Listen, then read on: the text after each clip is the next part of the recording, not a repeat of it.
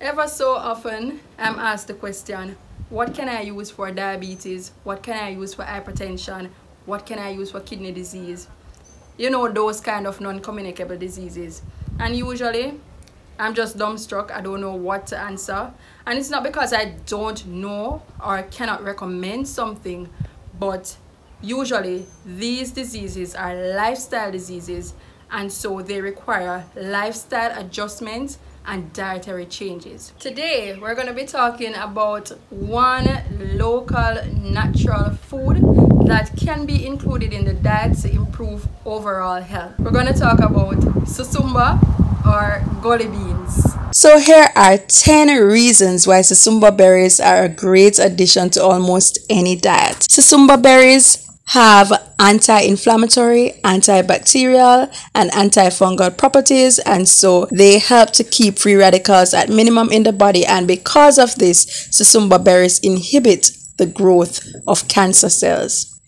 Number 2, Susumba berries, they support healthy kidneys.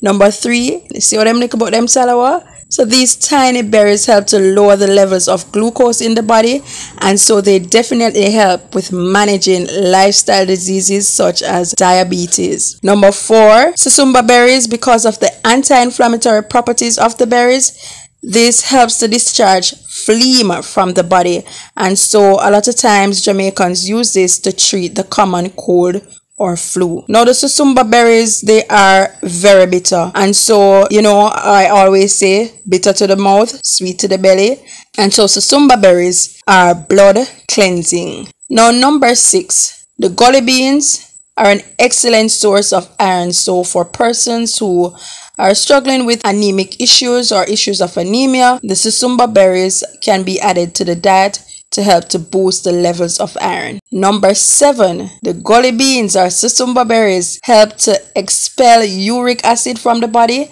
and so in Jamaican folklore they are used as a treatment for gout, and this is the leaves as well as the berries, right? Now the leaves and the berries are sometimes boiled together, and they are given to persons who are perceived to have or who show symptoms of worm infestation. So this is a natural worm medicine. Number 9, Susumba leaves are usually consumed as treatment for stomach issues such as diarrhea. And the best part about the Susumba berries is that they are alkaline, and so they are used in Jamaican folklore to treat issues including stomach ulcers. So whatever food you're having, you know, we can't overdo them.